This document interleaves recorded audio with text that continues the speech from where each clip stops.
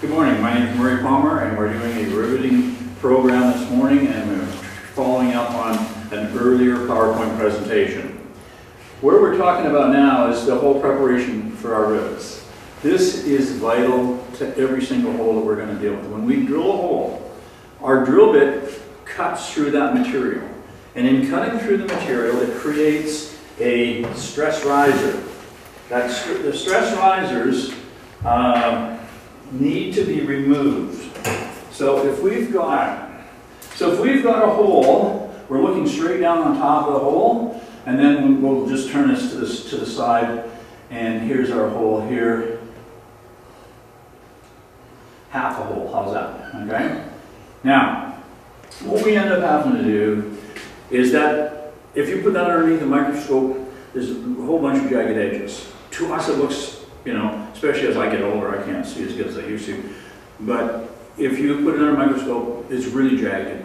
So we need to get that smooth. So what we're going to do is we're going to take off about 2.5 thousandths of an inch off of both sides of this hole. This side and this side as well.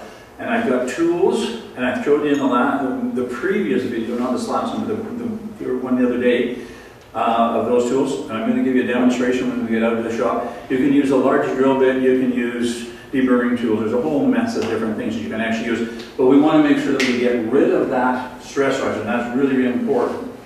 Can you see that right there? Okay. Okay, holes must be slightly, okay, let's talk about that as well.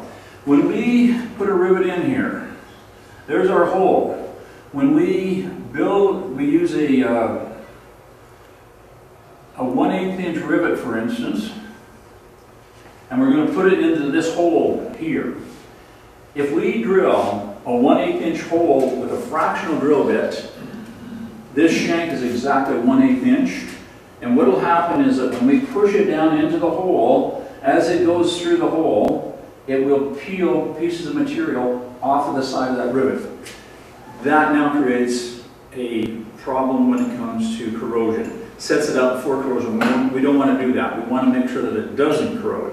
So what we end up doing is we have a number of different drill bit sizes that we're going to use for the different sizes of rivets. So for instance, if we had 332, 1/8,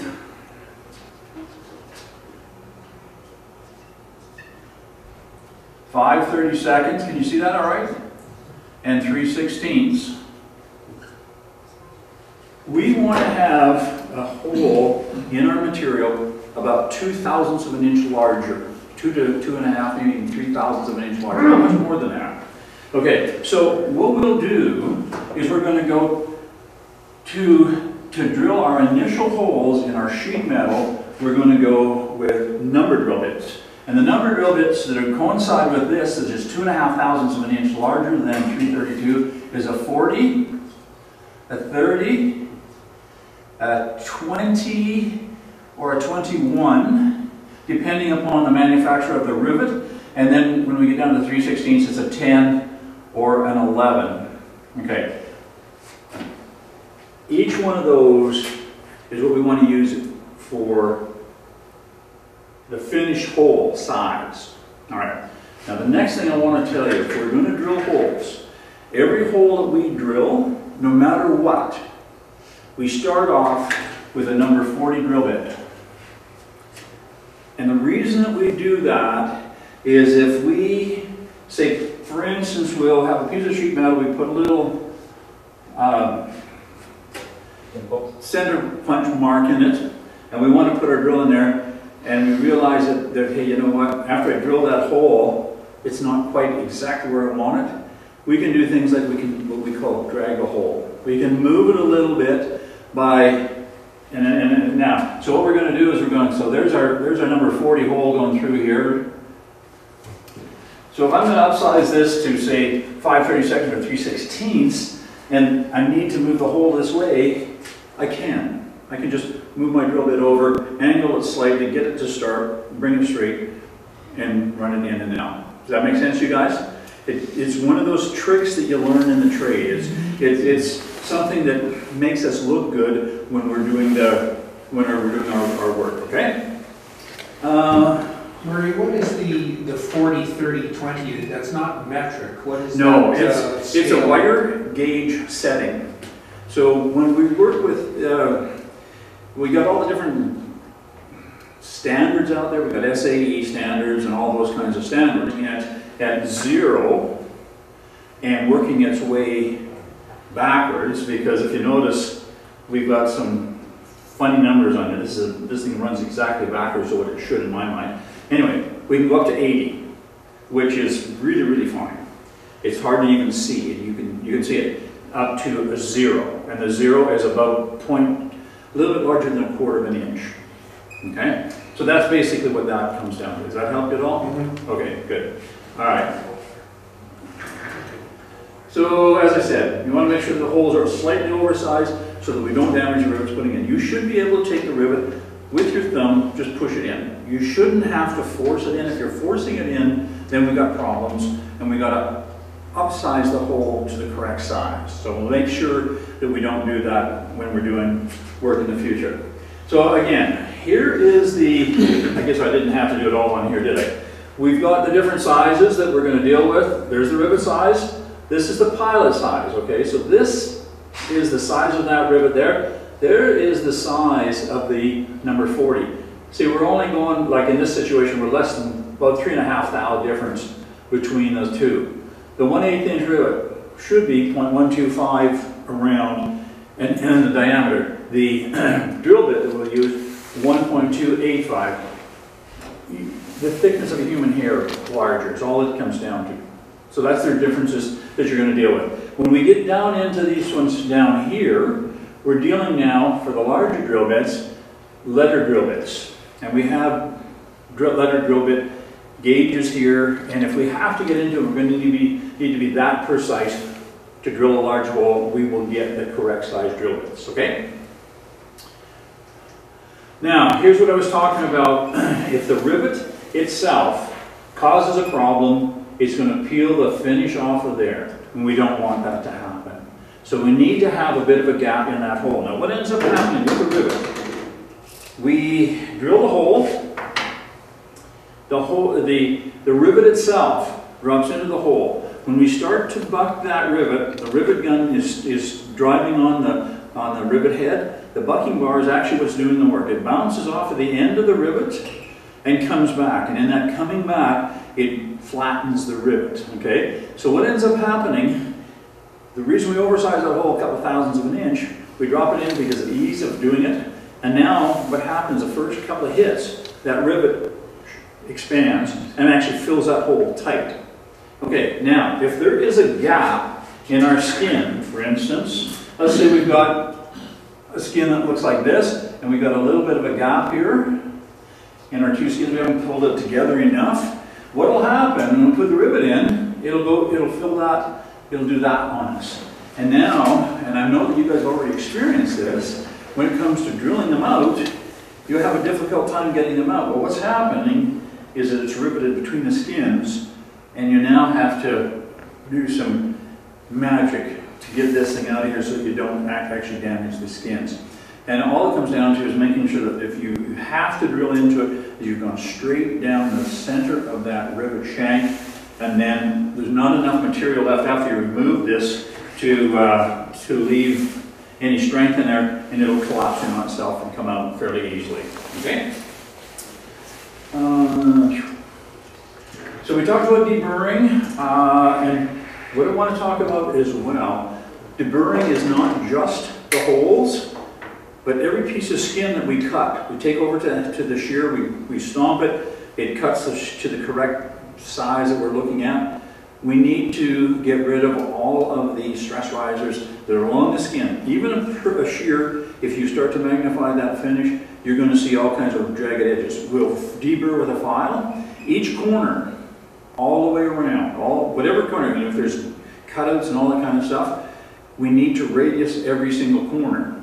Okay? So what we normally do with a radius corner is we're going to be looking at a piece of material, perfectly square, That's not square, but anyway, we'll say that it's perfectly square. What we need to do is we need to radius this corner on here, and this corner here, this corner here, and this corner here. We want to take off about between a 1/16 and a 1/8 inch. And then we want to take our cloth, we just want to round out. And we want to do both sides of the skin. Now by removing that sharp corner, we got rid of the stress rises. And as I was telling you in the first video that we dealt with, once that aircraft fires up, it vibrates. And it's continuously vibrating. As long as there's noise in that aircraft, it's continuously vibrating throughout the whole flight. As it climbs altitude, it expands and contracts as it comes down. It expands and contracts in the heat and the cold temperature changes. This all has a real huge bearing on these skins, and that's why we have to be so careful in deriveting and re-riveting and making new skins.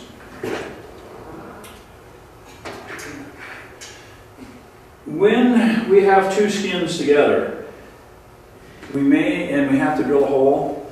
There's going to be the odd time when you have no choice. You can't get in to get any kind of what they call swarf out of here. Swarf is a material that gets cut off and slides in between skins. If these two skins are held together really, really, really tightly, chances of swarf getting in between the two skins is remote. But if it's not held extremely tight, it can get swarf in there. And we have to do what we call a fit up. We'll drill all the holes. If there's material in there, we'll take it all apart, and we're going to deburr each side of that skin.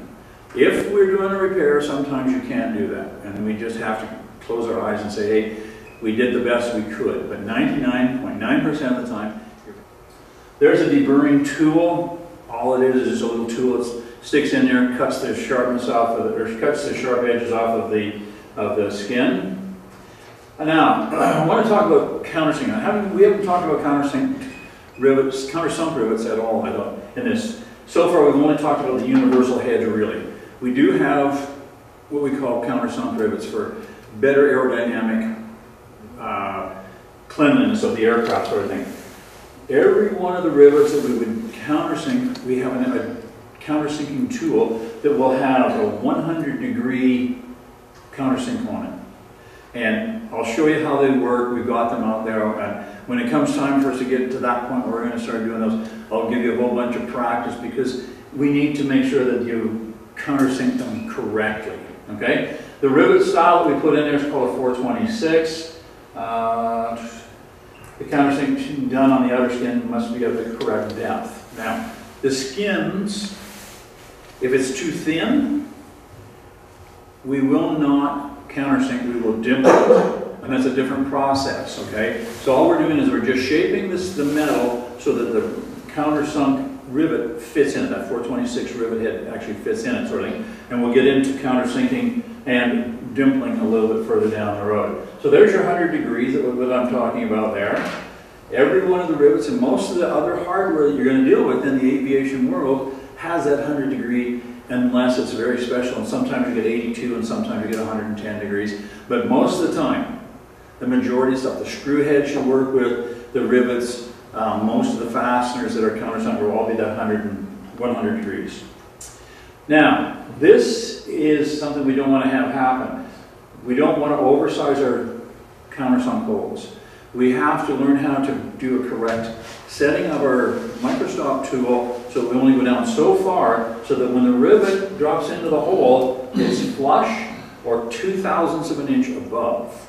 2/1000ths of an inch above is very acceptable because when we drift it into the hole and we rivet it, it will flatten to a certain extent and should end up being perfectly smooth. We can get down to putting a gauge on there that will tell us exactly how high it is, if it's 1/1000ths or 2/1000ths. Now, if we're down below, 2/1000ths of an inch below, we're too deep. And we're going to have to upsize the hole.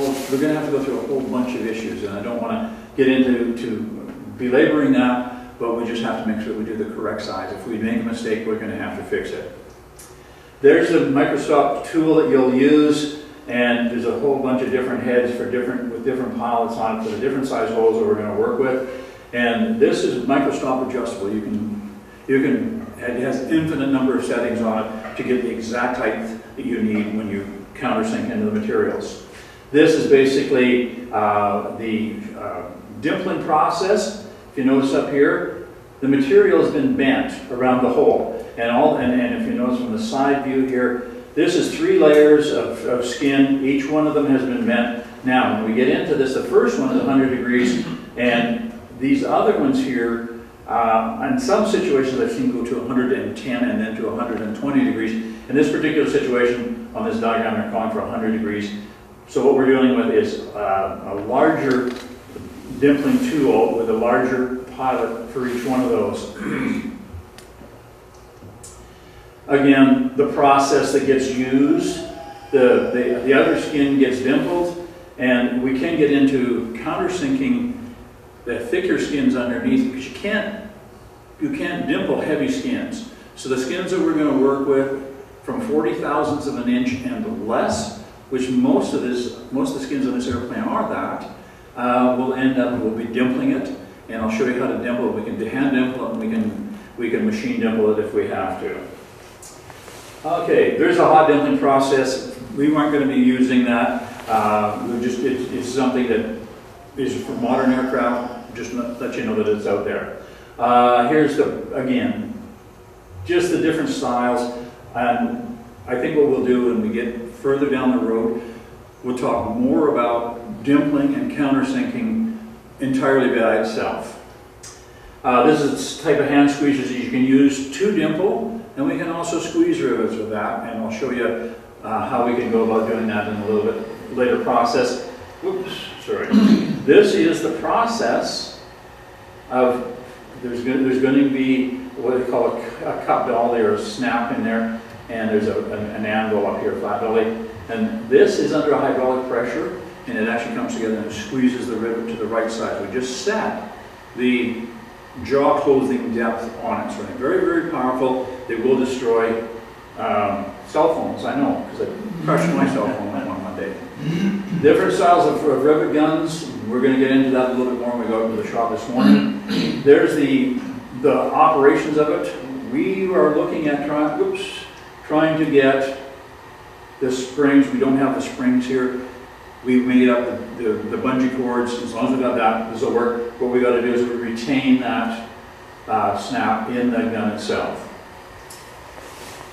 Really important is that we get the proper snap to fit the rivet head, okay? And you want to have, so that this just doesn't touch the skin. See how close that is? The skin would go right there. There's not much room, and this has to be goes on straight. This one here is too small, and it's going to leave a ring around the top of that rivet. It's called a smiley. Different kinds of sets that we can use. I'll show you all about those.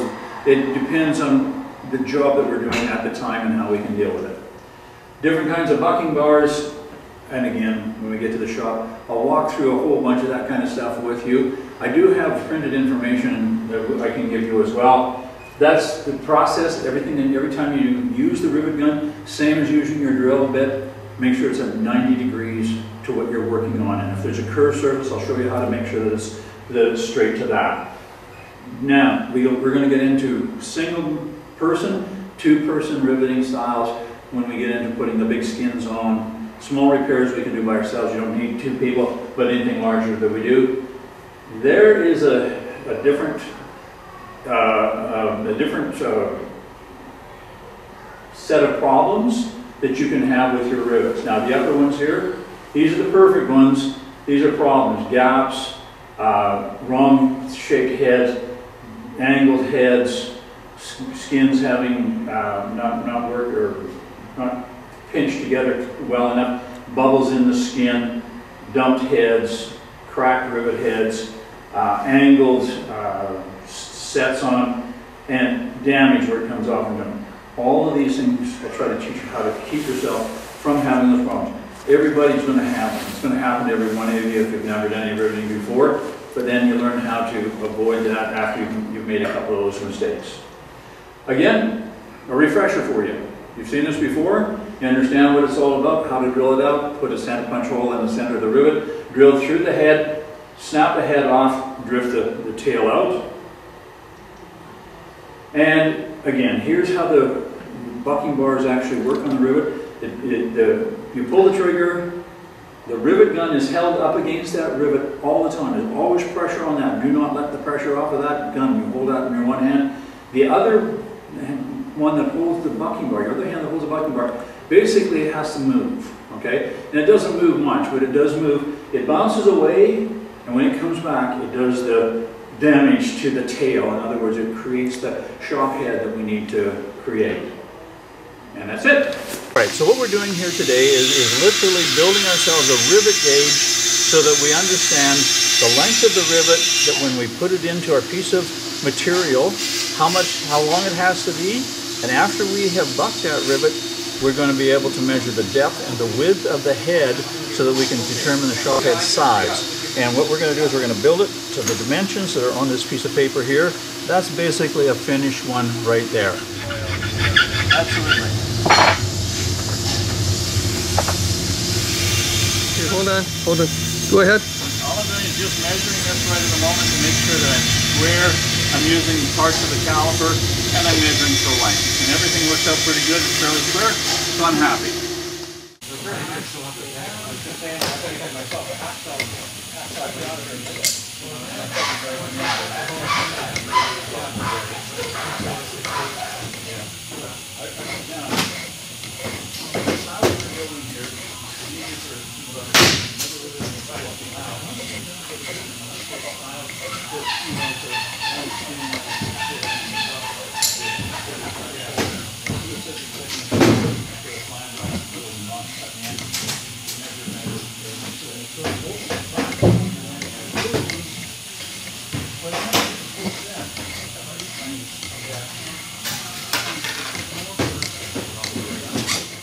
Availability for a week. Okay. Can you check the edges for me to make sure it's right? That's what I was Okay. So what you want to do is for the edges. All we're going to do is just get rid of that. Yeah. So can you Yep. check? Oh yeah. Yep. So that's I think as long as you've done that. Oh, you got one there? Okay. File's not your friend, but I'll get it. Yeah. That's right. Once you now. Thing with. Go ahead. You can file them in. Yep. Okay. Okay. Now, what we need is the numbers. So, once you got them down here, there's your dimension, 136 to 1.136.146. So, what I'm doing, I'm just going to split that in half. Right now, it's set at 1.410, which is roughly halfway between those two numbers, right? I'm giving myself a little bit of fudge room, is what I'm doing. So this measurement is going to be from there to there. You understand where I'm going with this? So what I'm going to do is I'm going to take this, I'm going to say, okay, this should be the side that we're going to work on with the meters, okay? So let's just go this corner up here. A slight scratch mark. Yeah, that scratch mark is part of it, or 22052. So we'll just go with this and go 0.4 or 5 watts to go. So you got 0.0, and we'll go down to 4.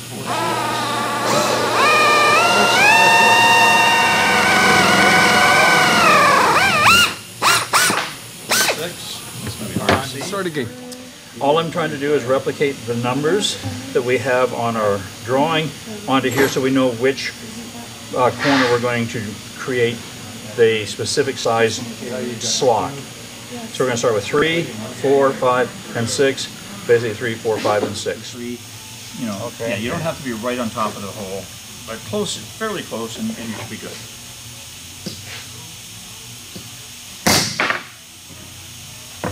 Yep, good, ideal. And so 4, just as we basically got on this drawing right here. So we're doing that one there.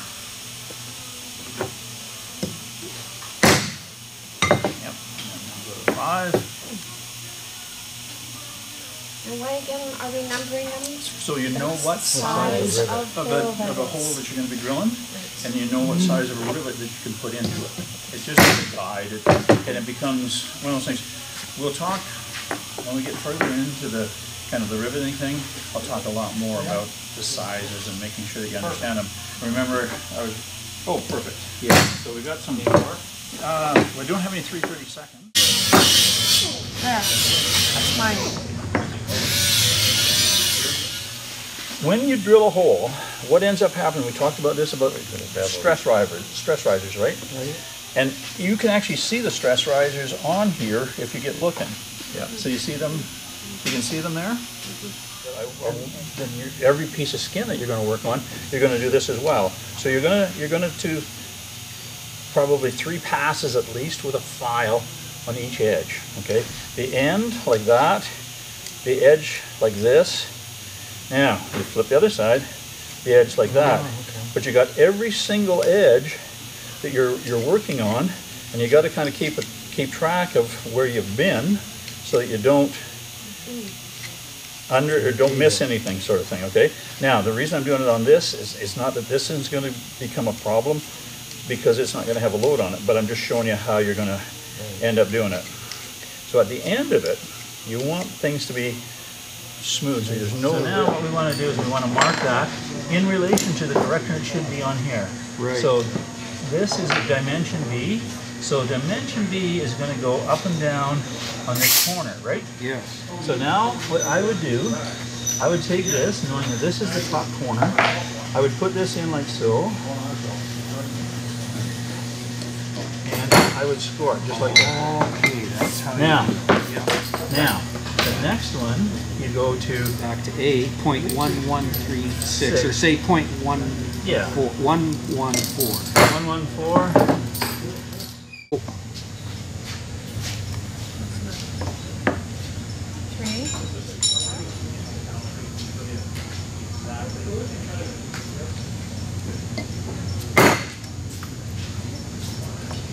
Ready.